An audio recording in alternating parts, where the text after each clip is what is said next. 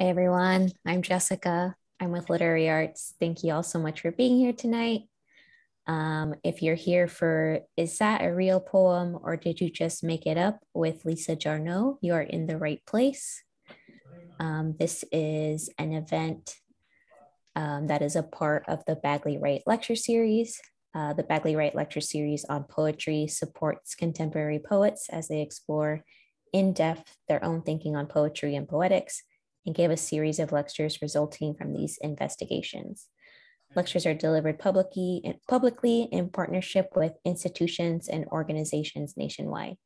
And you can find out more about past, present, and future lecturers and explore the archive at www.bagleywrightlectures.org. And I will put that in the chat. Before we get started, I want to open up this space with the land acknowledgement. I know there's folks joining us from all over, but Literary Arts is based in Portland, Oregon, and we are currently on unceded land. The Multnomah, Cathlamet, Clackamas, Tumwater, Wotlala the Tualatin Kalapuya, and many other indigenous nations of the Columbia River occupied and operated on this land long before Western colonizers arrived, and many continue to do so today. Despite attempts of removal and erasure, these communities remain a strong and vital part of our future. Literary Arts recognizes that this acknowledgement is only a small step in affirming the ongoing presence and contributions of our Native communities, and we commit to engaging these communities more fully as we fulfill our mission.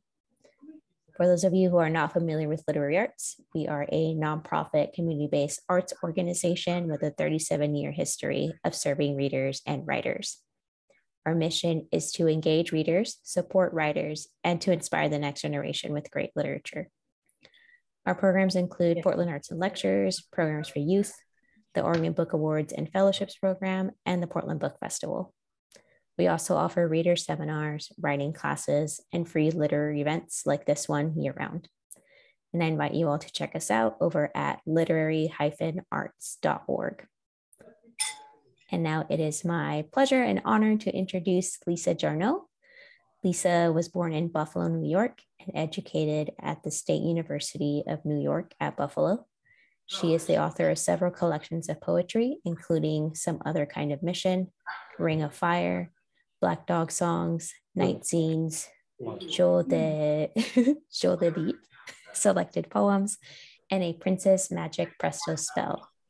She's co-edited an anthology of new American poets, and her biography of San Francisco poet Robert Duncan, The Ambassador from Venus, was published by the University of California Press in 2012. She has been a visiting professor at Naropa University, Brooklyn College, and the University of Colorado Boulder.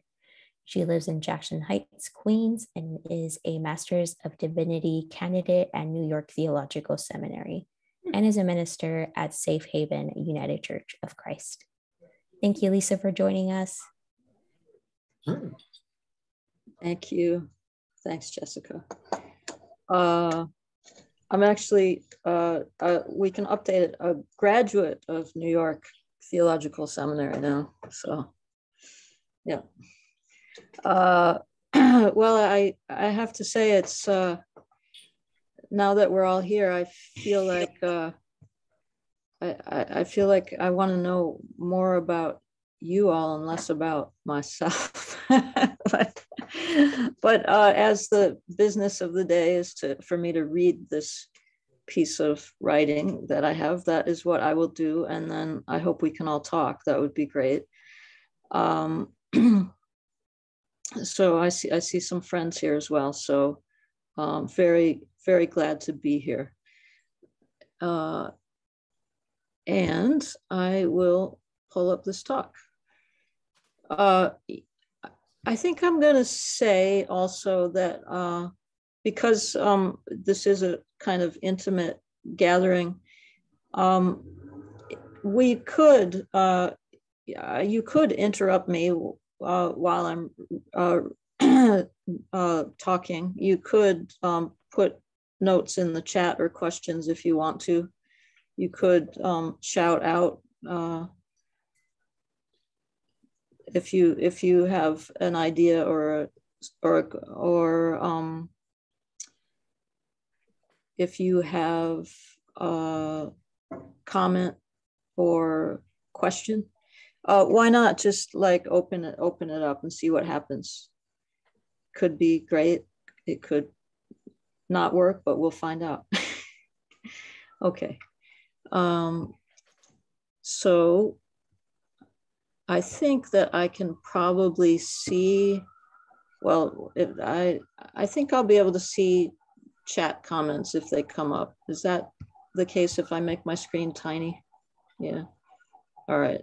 Or Jessica, do you want to flag me if you see a comment come up?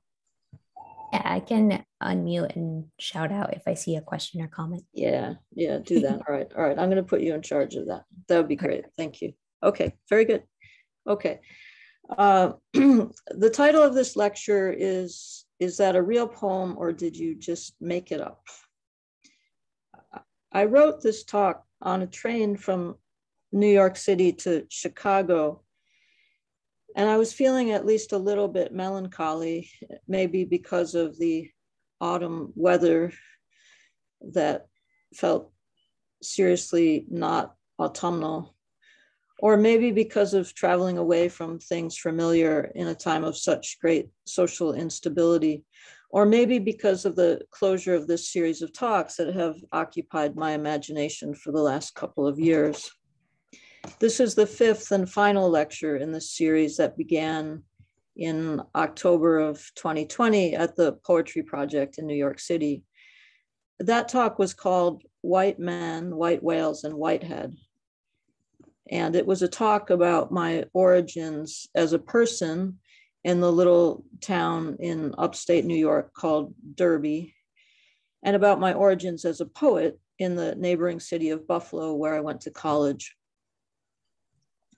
So this talk calls back to those origins and it delves into endings as well. This is also a place to explore my first book, Some Other Kind of Mission, which was written in the early 1990s and published in 1996 by Keith and Rosemary Waldrop at Burning Deck Press, and my most recent book, A Princess Magic Presto Spell, written over a period of the decade between 2009 and 2019, and published by my friend Devin Johnson of Flood Editions. I would happily say this latter book ends my life's work as a poet, not to be overly dramatic or grim, but to acknowledge the satisfaction I have with the work as an ending point. When I was on the train leaving New York City writing this talk, I was looking at the cattails in the marshlands of the Hudson Valley near Bear Mountain, and I was thinking about the idea of first things and final things, not particularly in relation to my own life, but in relation to the Holocene extinction event that is upon us, which feels to me like the universe's attempt to make up a new and different poem out of a troubled world. I have my own upstate New York origin story that contributes to the first things of my poems: gravel driveways, snowy owls, willow trees, mourning doves, football, a bowling alley, Jell-O, and Campbell's soup. It's pretty down-home stuff, pretty Americana. An old friend and mentor, the poet Jack Clark, called it the Derby Shuffle, the way I and my poems make our way along through this lifespan. I knew what he meant then. As I said in the first talk in the series, it meant that I wasn't going to be a fancy academic poet, nor should I want to. And I understand the nuance of what he meant even more now. That over time, what I've done as a poet comes out of the guts of the origin story.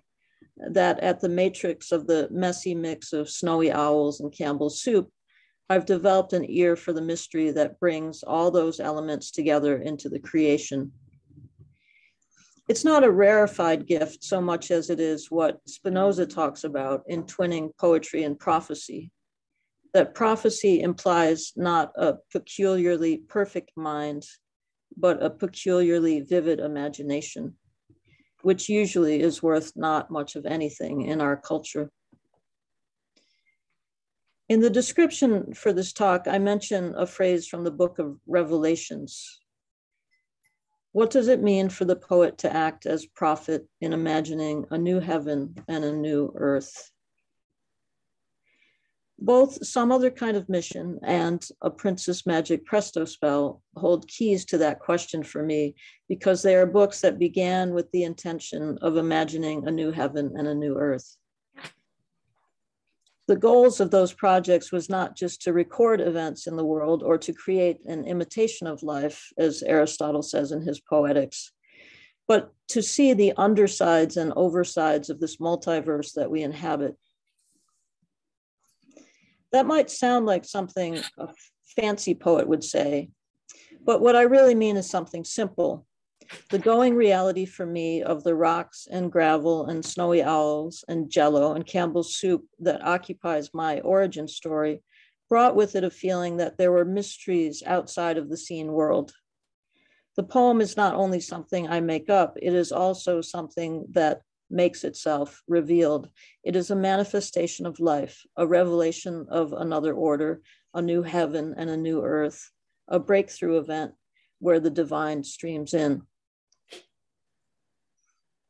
Again, let's just stop here, as what I said raises the red flag of a fancy metaphysical, Neoplatonic, Duncanian spiritual idea of what poetry is. But I would like to explore it also from a more practical angle, not from Robert Duncan's metaphysics, but from Wallace Stevens' more sober psychoanalytic reading. Stevens writes in his essays on poetics of the power of the poem that it is a violence from within that protects us from a violence without. It is the imagination pressing back against reality. That tension is very real for me between the imagination and reality, or as I would also put it, between the sacred and the secular, or between the eternal and the temporal orders. Because I always experienced the day-to-day status quo of American life as an extreme violence, I was more than willing to jump into life as a poet and into a life where the imagination could press back against that reality, as Stevens insisted. In the process, I also found that it's not just the violence of the imagination that protects us from an external violence. It's also the tenderness of the imagination that bears witness to the pathos of the real, of the profane, of the temporal.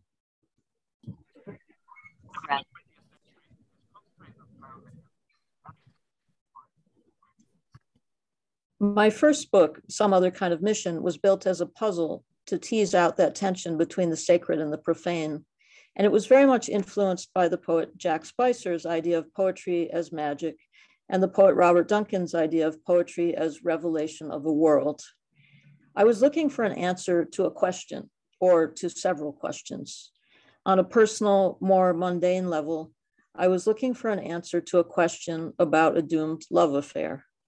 But on another level, I was looking for a confirmation that the combination of language and imagination could redeem me, could get me out of the pickle I was in my relationship to the real, both in my relation to my personal relationships and in relation to the violent landscape of my culture.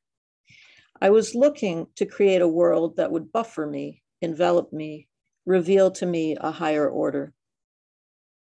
I was then a fairly staunch atheist, but in retrospect, I can see now that I was also seeking divine intervention or revelation of the divine, which at the time, given my poetical interests, probably would have looked more like the intervention of a Greek god than a Christian god. When I went back to this book, Some Other Kind of Mission, I found a beautiful passage nestled in the final long poem that reminds me of what I was looking for and how I actually found it. Maybe it is Eros, or maybe it is the Christ that I'm speaking of.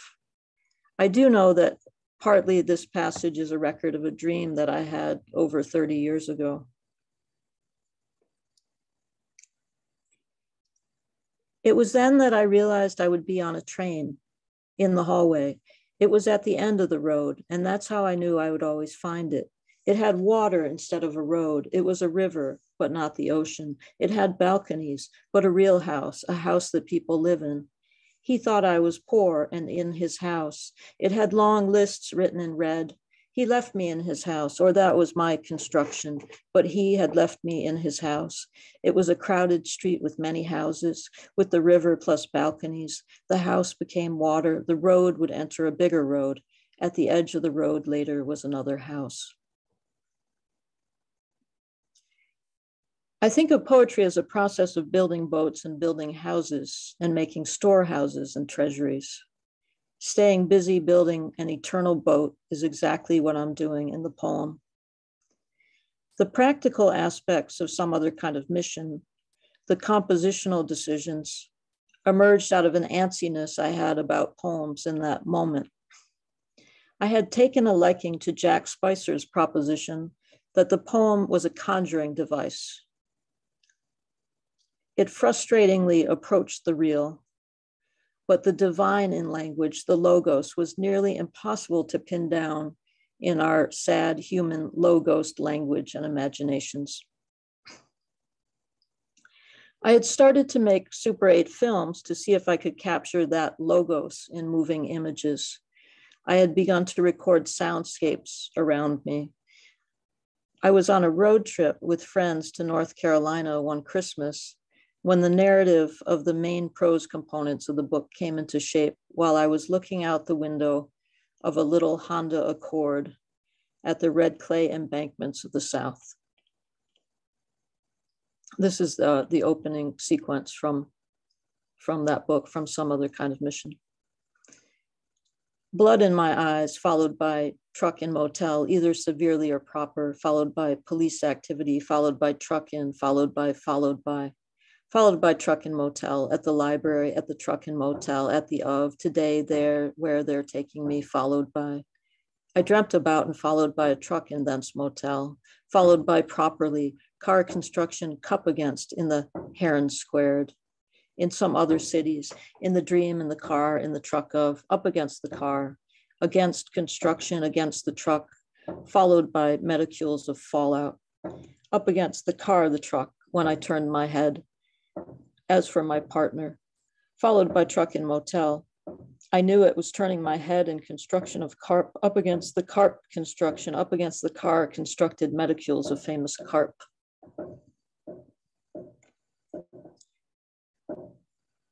It was a conjuring.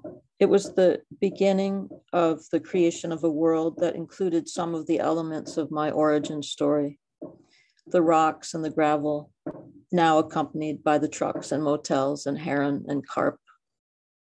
The prose sections of the book were collaged against visual poems that were in some ways transcripts of Super 8 films and sound recordings. The book opens with a homage to Homer, to Eros, and to the violence of the real, with a collage listing the names of World War II airplanes, Messerschmitts, B-17s, Spitfires, and Zeros.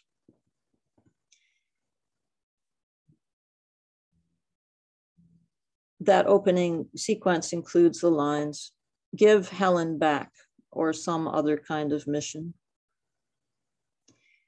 Throughout the long intermingled road trip prose section, there's a turning back to the language of creation, of the mix of rocks and gravel that make a solid road, all haunted by the decay of America and the silent watching trees. I think the power of the poem for me is in its ability to exercise authority over what I call in one prose section of this book, the target in the marketplace next to near the Temple of the Void. When I brought parts of this book in progress to a classroom of fellow students in about 1993 at Brown University, one of them said in exasperation, "It reads like the plans of the quiet guy next door who builds bombs." And I thought, that's exactly what I want it to do. I want it to blow up the cultural complacency. I want it to target the marketplace, the satanic commodity culture, and to expose the temple of the void that we worship in the form of global capitalism. I don't think I would have been able to articulate this when I was 24 and writing this book. But I had a passion and I had an intuition, and I was led along by the prophetic around me in a tradition that included the work Allen Ginsberg did in Howl to blow up Moloch, to take on that giant. The title of this talk comes from a story I remember the poet Bob Creeley telling about an audience member at a reading asking him, "Is that a real poem or did you just make it up?" After all these years, my memory fails me, and I'm not sure if it was him who was asked this question or if he was relating the story of another poet being asked this question. All I know is that it happened to a poet at a poetry reading. And I love the question because the obvious answer is yes, I just made it up because I had a feeling about the potentiality of a new heaven and a new earth, and I want to inhabit it. I had a feeling there was something beyond the actual Walmart on the highway. The easy way to describe it is to call it the eternal, the thing that we know is there outside of us. Though Jack Spicer says there are many ways we can describe that something beyond. He suggests we could call it the Martians or the id as well. But he was a good Calvinist, for better or for worse, so I suspect he knew it could also be a thing called God. In my current spiritual tradition, it is called God or creation, a mystery that we get a glimpse of here and there that shines through events and language. My latest book, A Princess Magic Presto Spell, in its very title gives an indication that this Spicerian drama has never left my craft work, my boat building endeavors. What I wanted to write was James Schuyler's A Few Days or Bernadette Mayer's Midwinter Day. And of course, Anne Waldman's Iovis comes to mind, as does the cantos. And the question of what the cantos would look like if it were written by a woman, and particularly by a mom. So at the beginning of this project, the cantos was always at the back of my mind, and unconsciously elements of the Homeric epic came into the book as well, just as they had with some other kind of mission. But beyond these vague desires, there was no roadmap for a Princess Magic Presto Spell. I decided that when I could, on any given day, I would write down a phrase of exactly 3 words. And I began that practice while largely socially isolated, caring for a few-week-old baby, my daughter Beatrice, who was a world to herself, who in my mind had arrived as a beacon from another world. And it may be that I thought it would be useful to record for her something of that time that we had together right at the beginning of her origin story. I wanted to create a memorial to life emerging. Into the eve of a picnic of trees of the strawberry rugolet rabbit Tyrone was the beginning of this new world written in Homeric dactyls, full of resonances of the landscape of a 1-bedroom rental apartment in Queens over a loud Dominican bodega. Structurally, the project became a collage of an entirely different kind than some other kind of mission. In that first book, the collage elements had hard, visible edges. There were bumps in the road. In A Princess Magic Presto Spell, those edges were blended together like a river flowing, winding across time and space. I gave it no particular direction. There was only revelation. It was like my child who was at the center of the work. No matter what plan I had, there was no plan. There was only a revelation of her life force, and I followed it. Poems always function the same way for me. They are autonomous and otherworldly. In its autonomy, A Princess Magic Presto Spell became something both expected and unexpected. Into the eve of a picnic of trees of the strawberry rugolet rabbit Tyrone, into a glazed economic disturbance caused by the rain most dramatic and strange. The poem begins with that dactylic couplet and then breaks into bite-sized amounts of sleep-deprived dailiness.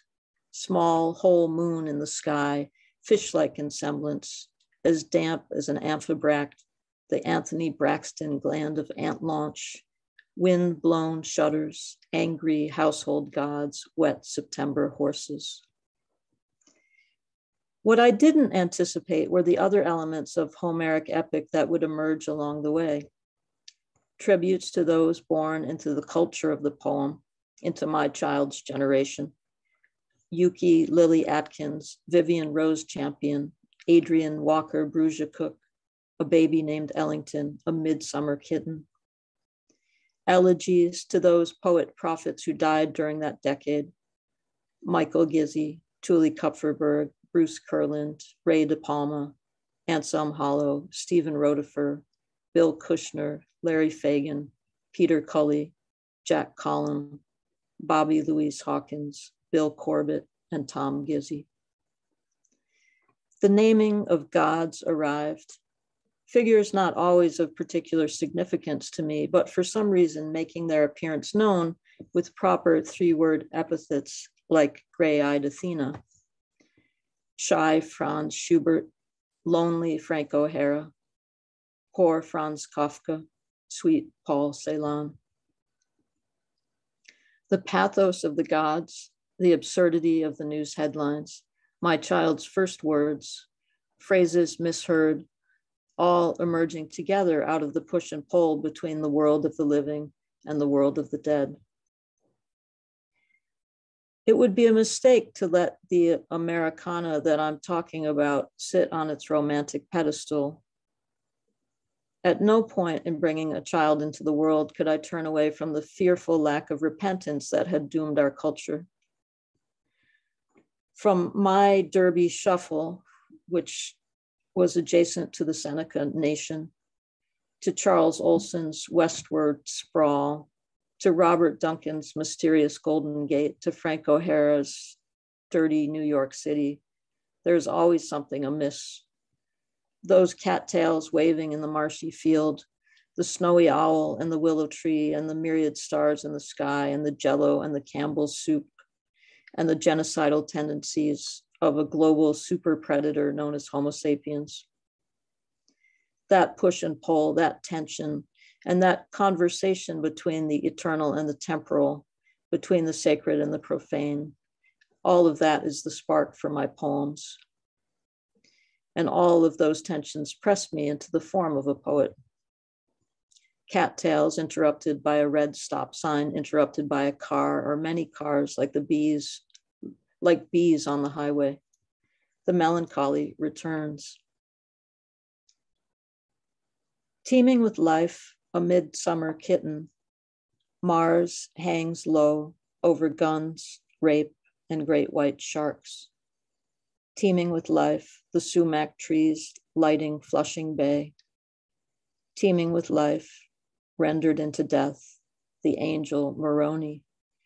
Over the road, Harvey, Jack and Bob, Robert, Jess and Stan, the dog days, and then Rotifer.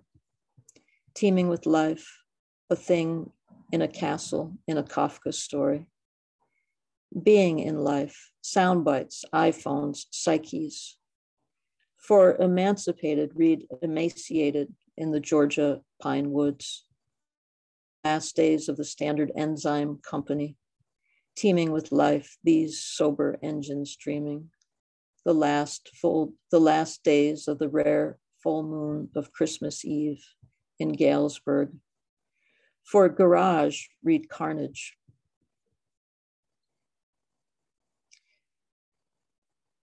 The real sadness is knowing that this experiment is coming to an end.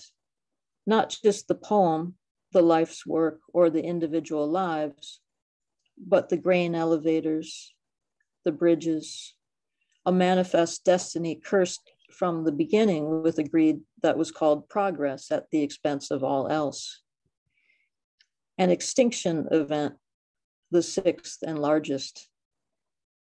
The prophetic in my poetry is the acknowledgement of that. The melancholy is the mixed sadness and joy that what we share in this moment is bearing witness to an unfolding drama, a new cosmic poem. That which has been absurd and unsustainable is also to be washed away. How does it feel to be a global super predator barreling across the country on Joe Biden's Amtrak? In my church community, the members of African descent refer to people of European descent in this country as the 1619 virus. The reparations they wait for likely only come in the form of rising sea levels, which eliminate all of us super predators. Outside Waterloo, Indiana, on the train, I hear the question James Joyce asked, when will the Finnegans wake? The cannon in the town square, idyllic like a jigsaw puzzle vista, is sinister too. The cities on the hill on this continent. The melancholy is real, the beauty of this place and its fragility. That is how the process of making the poem is for me. Today, I would turn to Ted Berrigan's phrase, feminine, marvelous, and tough, and convert it to my own phrase, melancholic, beautiful, and fragile. To look at the beauty of decay and change, and to intuit the sublime port of the poem, where the dust becomes spirit and spirit becomes dust, where dust and spirit meet. The final section of A Princess Magic Presto Spell reveals that story. Dust and spirit in the cavernous eyes of our dead cat help to immanentize the eschaton toward a fruit-based strangeness with the head of a girl with the snake of a body at the Erie County Fair. In the Synod of Dort, find a solitude near the chessmen and the tax returns where the llamas stream. In a luxury gay space communism, find a dead woods post-colonial guerrilla exegesis. In the mobs of vindicators, find the root fallacy of the music that can carry it. And for weird but true, read The World Tree, read The Crows of Boulder, read The Magpies of London, read Archaic Tribal Garbage or an original Christology, and then Jack, and then Bobby, and then Jeffrey's Bridge, and then Corbett's Ashes. In the funerals, dentists, divorces, in the brain masala and Bima astrologers, be a brilliant heliotrope in a flannel waffle hemp. Read the welfare queen's strawberry unicorn cakes, her bare Buick rusting, no ding-dongs, no sea gods, and more Tom's outbound.